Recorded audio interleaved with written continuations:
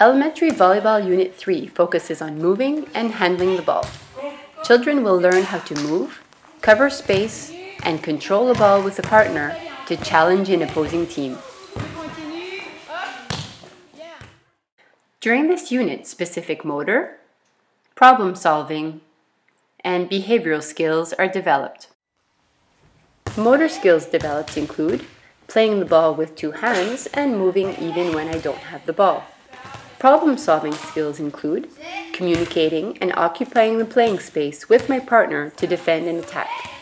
Behavioral skills include talking and taking initiative to play the ball, being supportive, and doing my best to correct my partner's mistakes.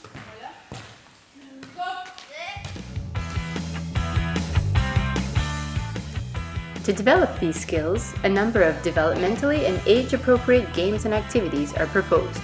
Here are some examples.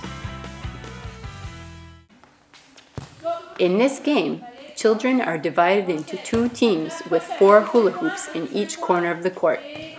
The game starts with a throw over the net to a player who quickly runs to touch one of the hula hoops, then moves into ready position in the middle of the court to receive the ball. The receiver then performs a forearm pass to self, followed by a catch and hit over the net. The goal is to rally the ball back and forth as many times as possible. In this game, the rally starts with the player hitting the ball with one hand overhead over the net. One of the defense players moves behind the ball and after one bounce, catches then throws the ball to his partner. The partner catches and throws to self, then hits the ball over with one hand. The hit must bounce within the playing boundaries. The goal is to rally the ball between teams as many times as possible. In this activity, players practice their forearm pass by shuffling from one partner to another. Players throwing the ball must challenge their partners just the right amount by throwing with two hands in a rainbow-like trajectory. After a set number of passes or time, children switch groups.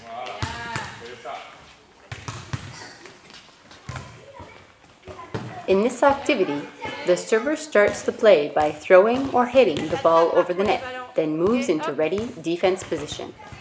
The receiving player forearm passes to partner who catches, throws, and hits the ball over the net. The play ends with the server defense player forearm passing or catching the ball to self. Players then rotate positions. Manchette, attrape, bien, lance par-dessus.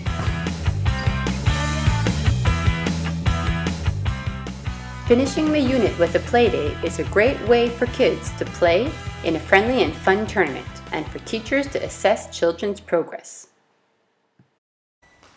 For children at this age to be successful and challenged, elementary volleyball recommends playing 2-on-2 on a smaller court and lower net. The rally starts by throwing or hitting the ball from anywhere in the court. Player 1 hits the ball to player 2, who catches, throws, and hits over the net. The goal is to score a point by grounding a ball in an opponent's court.